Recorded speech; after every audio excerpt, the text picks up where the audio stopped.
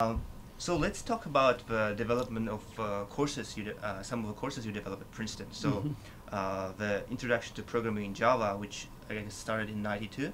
How was the intro to CS was taught in Princeton before that, or was it? It was like many other places, and the main feature is that at most places is that there's a separate course for every class of students. So there was programming for engineers, programming for civil engineers, programming for physicists, and whatever. So lots and lots of different courses.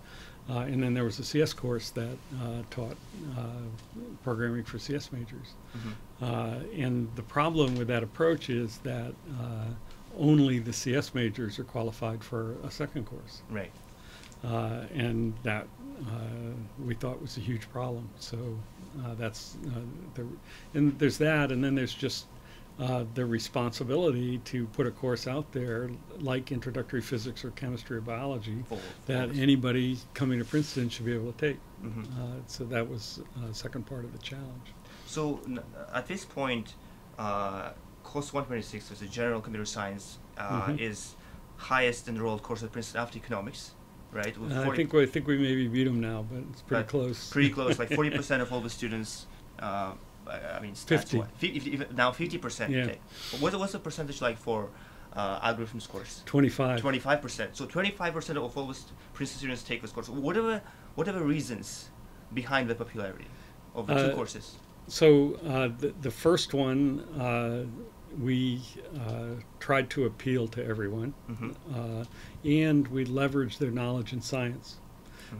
So most intro CS courses are detailed features of a particular programming language suitable for cubicle dwellers, where ours is much more interesting problems or situations that one is going to confront in whatever field you go into, and computation as an essential way to address it. So it's very example driven, very always no toy problems at all. Whereas most CS courses or intro programming courses are just only toy examples. So like, and if you look at any book but ours, you won't find the sine function, right? Because that's considered too difficult. Well, high school students know the sine function. So our first example of an array is sampling the sine function and then piping it into standard audio so you have music. Yeah, all the so I created the course the previous semesters. All the assignments are really exciting. I mean, just make just students get really passionate about the subject. There's that, and then there's they had no idea of any of the intellectual challenges, and also just demystifying the architecture. So we build the whole processor from the switch up, and they learn about intractability and computability and all the great ideas of our discipline. Right. And it's not that big a deal. In physics, they teach quantum, and chemistry, they teach extremely complex and difficult scientific concepps to first-year students. So why don't we do it? That was our idea. Right.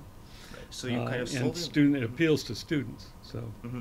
So you're solving this problem of like computer science students not knowing much about science and science students not knowing much about CS. At the same time. Right, yeah. at the same time. Yeah, computer science students not knowing much about science, that was an objection.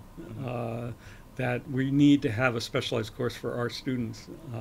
But really a lot of computer scientists are kind of lost in abstraction nowadays.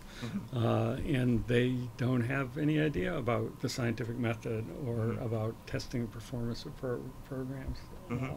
And I think anybody using a computer should know some basic things. Absolutely, absolutely.